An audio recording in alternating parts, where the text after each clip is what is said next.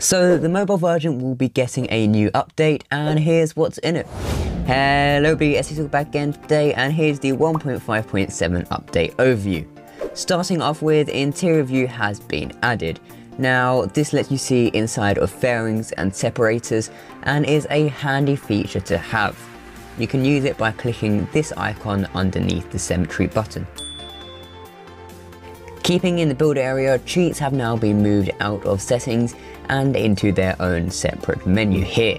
Also, a major thing that you should definitely notice is that almost all lag has been reduced, allowing for you to play the game with minimal wait time, and in my opinion this is the best thing about this update.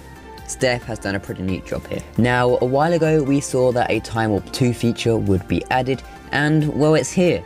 This allows you to set a point anywhere on your spacecraft's orbit and time warp there, making sure you don't miss your approach.